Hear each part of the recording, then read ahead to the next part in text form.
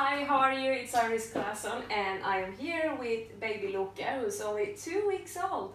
You might have seen the videos when I was pregnant with him. Well, he's out now. He's a little bit tired and getting a little bit grumpy, so I'll keep this video very short. It's his very first stupid question of the day video, but he will be joining me for many more videos. But let's keep this one short. It's almost Christmas, and today's question is, what is Windows Sandbox? So I don't know if you've been following the Microsoft news, but just a few days ago, I believe it was yesterday, something called Windows Sandbox was announced.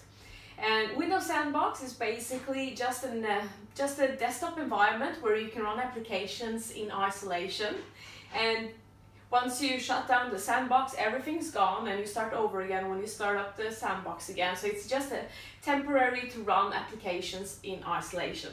Now, sandboxes have existed for probably as long as computers have existed for. So it's nothing new, but this is the first official Microsoft sandbox environment.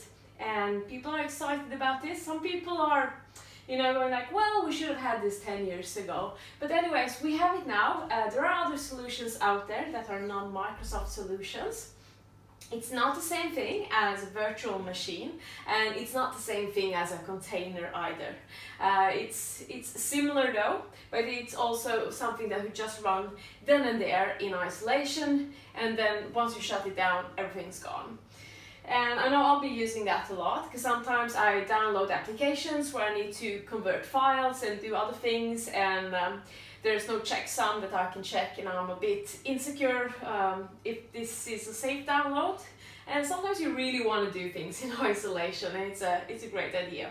Unfortunately, I think this is only available for Windows Professional and Enterprise, if I remember correctly.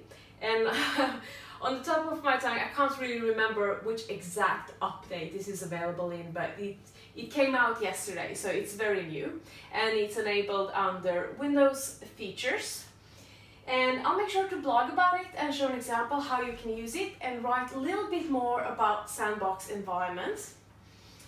And yeah, that is the question. I didn't plan this terribly well. We went out for a walk, we came home, and I was like, wow, he's sleeping. I can record a video. So I just wanted to do this video recording and also show off this little bundle of joy because he is adorable. With that said, if I don't get to do another video before Christmas, I want to wish you a very Merry Christmas and a Happy New Year. Thank you for all the good discussions, conversations, comments and more in 2018, and I'm very excited about 2019 and this little bundle of joy. So yeah, stay in touch and take care. Bye!